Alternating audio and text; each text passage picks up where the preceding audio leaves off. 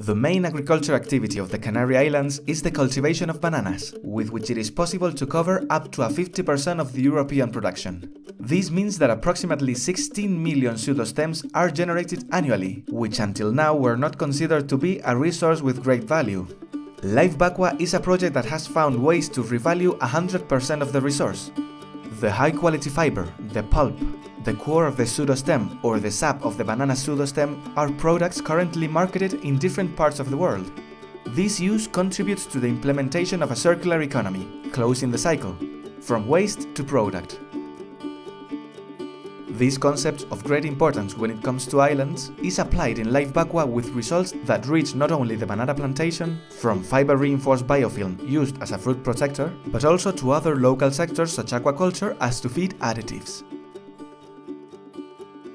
But the application of the natural fiber produced in LIFE BAQUA transcends even the local usage, as it could be used in industrial composite materials, cellulose pulp, water and air filters, fabrics, nano or microcellulose, etc.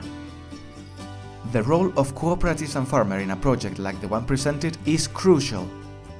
They are responsible for the entire agriculture production process and also the on-site management of the plantation waste. Based on the business model proposed by LIFE BAQUA, the implementation of this technology in the 3 islands with the highest banana production in the Canary Islands, La Palma, Tenerife and Gran Canaria, could generate up to 2,000 tons of produced fiber annually, 8,000 tons of pulp and 50,000 cubic meters of sap, according to forecasts of the most conservative scenario. About 5 process facilities are estimated in the islands, 1 based in Gran Canaria, 2 in Tenerife and 2 in La Palma, located in strategic positions, determined by a detailed study of potentials and logistics developed in the context of the project. These activities, developed in the Canary Islands, would also contribute to the use of agriculture waste in other European banana-producing regions, such as Martinique, Guadeloupe or Madeira, which together with the Canary Islands hold 99% of the production of bananas in the European Union.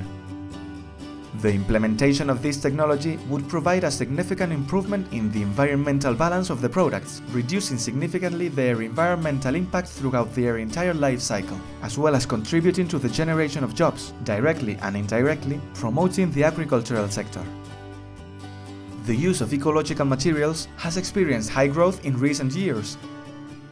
This has contributed to a considerable increase in the demand for natural fibers, reaching a compound annual growth rate of more than 11%. This proposal suggests the production of natural fibers from plant wastes, which present an important advantage over the others, such as linen, cotton, etc. And this is because for its production, no more soil resources are used than those already needed in the cultivation of food for human consumption. In this way, the necessary progress towards the principle of sustainable production is encouraged, while minimizing the environmental impact of the product.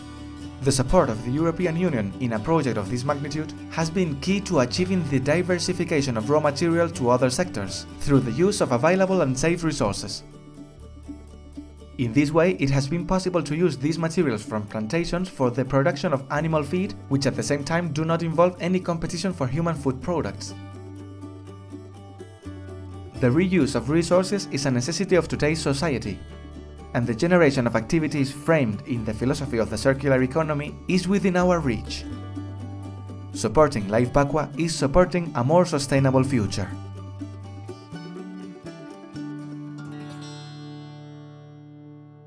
With the contribution of the LIFE program of the European Union.